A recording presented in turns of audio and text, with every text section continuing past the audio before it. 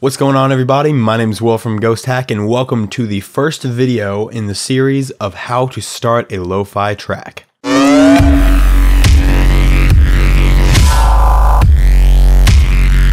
Now, I say how to start a lo-fi track, but the reality of it is in this series, I'm going to be making a short lo-fi track from start to finish, because lo-fi is not a super complicated genre and is not a long genre either. If you go and find lo-fi playlists on YouTube or Spotify, you will find that the average length of a lo-fi track is maybe around 2 minutes.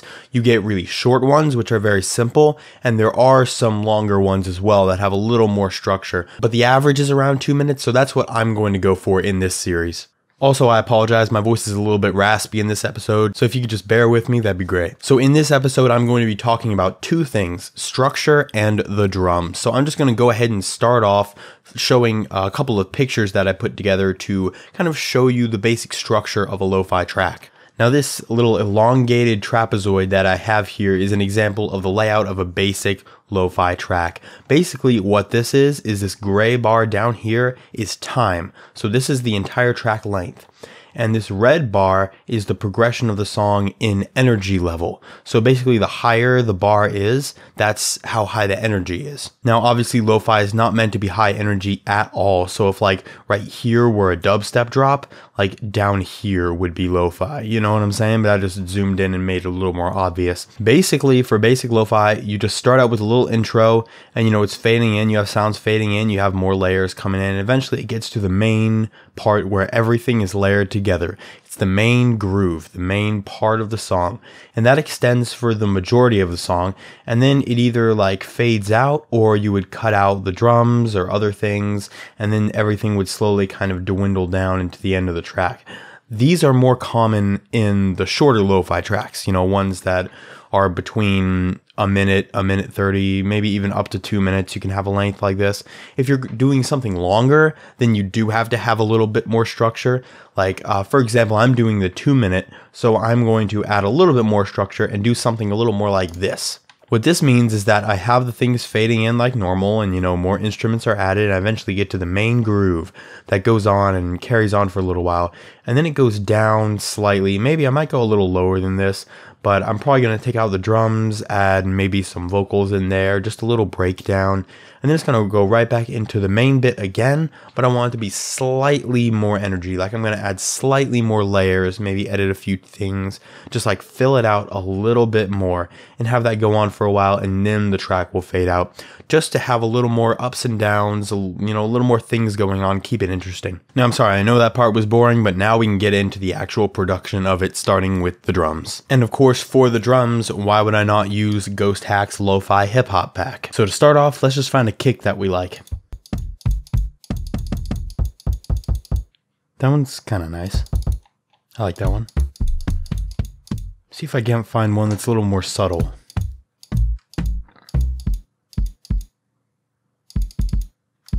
I can work with that. All right, so I have a little kick pattern here. And I can go ahead and route this into a channel. And we can call this kick, and it already has an EQ. I kind of like it with the high end down. And a little bit of the low raise just to give it a little more muffled thump. And now, of course, we need a snare. That one's actually pretty cool. These are kind of nice. I think I'm going to go with that one.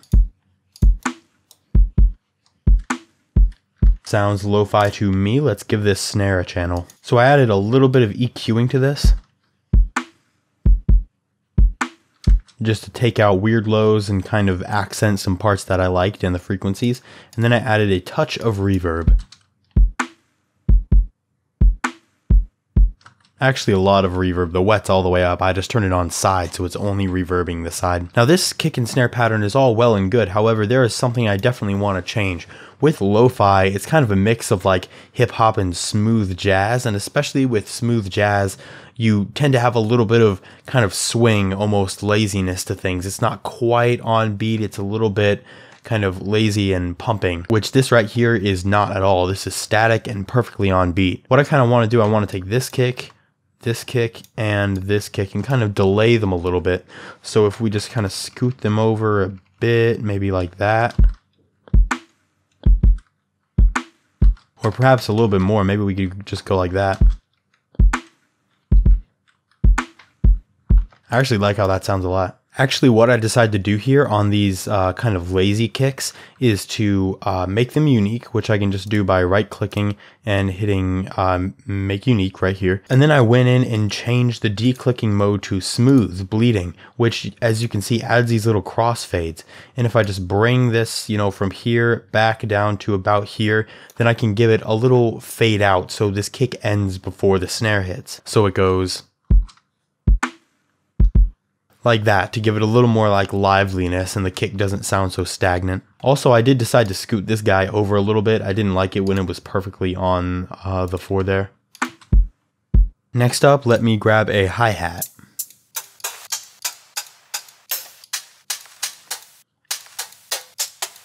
A lot of these are really good.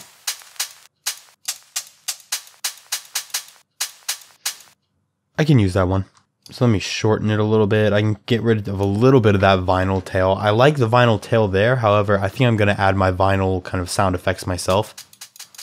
And I turn it down a little bit, obviously. But we can go ahead and throw this in its own mixer track. And I think what I'm going to do is just bring up this low pass filter and high pass filter. About there, so the hi-hat doesn't have too much high end. This is lo-fi, so we have to make sure not to make it too high frequency. So now we can lay this down every beat. Actually, what I'm going to do is, again, this is straight 4/4, just like right on tempo. Lo-fi isn't really like that. So I'm going to take these guys and I'm going to scoot them over a little bit, just a little bit. Yeah, that'd be fine. Just scoot it a bit.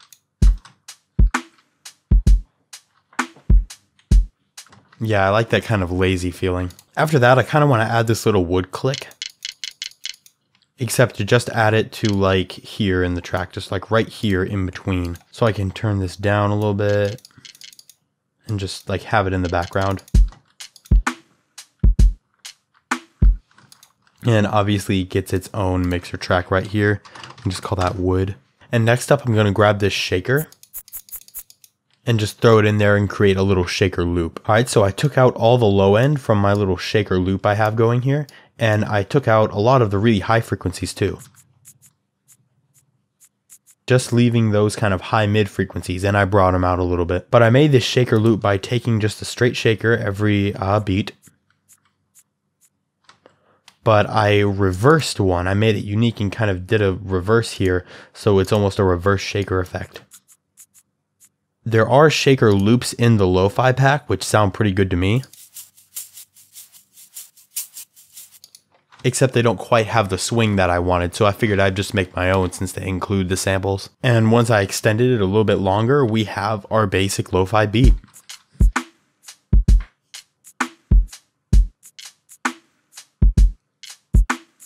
Lastly, I just want to do a couple of different things to the master. The first thing I want to do is put on an isotope vinyl to make it sound, you know, more like a vinyl record. That's very good for lo-fi. I want to add a little bit of compression, whether that be with, you know, Maximus or even maybe like Sound Goodizer or something, you know, just like a little bit. And then I'm probably going to look at the EQ and see if there's anything that needs to be taken out. Okay, so I threw an isotope vinyl on the master and this is what it sounds like.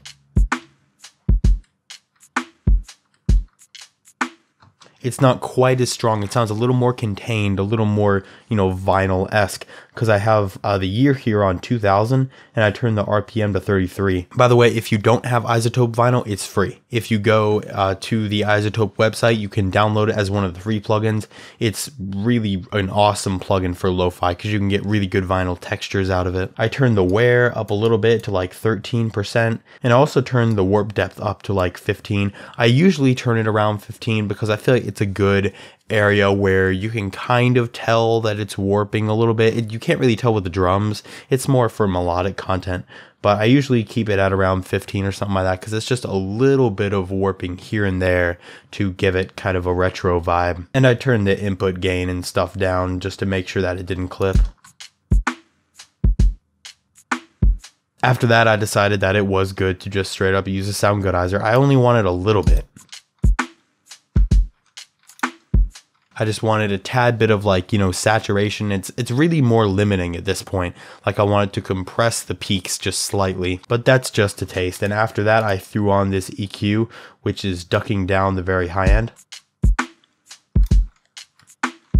Again, this is lo-fi, so we don't want anything to have a lot of really high end. And I don't really think I want to sidechain any of these shakers or hi-hats. I could change my mind later, but I'm just going to set up a sidechain for when the melodic content comes in. So what I have here in channel 30, this sidechain, and I have a limiter here. I can turn the ceiling all the way up in the limiter. We don't want any ceiling for this limiter. We don't want it actually limiting.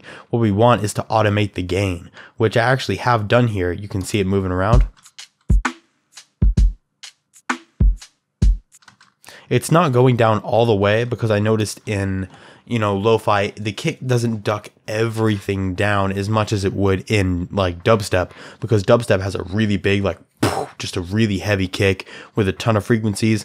Lo-fi is not like that. I'm just ducking everything down a little bit to, compensate for the bass. So I just set these little triggers there on the kick drum, not on the small kicks. I don't think they need to be sidechained there, just on the full big kicks. So there we go. We have our drums all set up and we are ready for the next episode where we will be getting into the melodic elements. So thank you guys so much for watching. I hope you enjoyed the video. If you did, then look out for the next video in this series coming out soon. Also hit subscribe. And if you're really feeling like a cool person, you can always hit the notification bell, which will send you notifications when we upload new videos like these, or just when the next video in this series comes out. So thank you guys for all the support, and I will see all of you in the next video. Happy producing.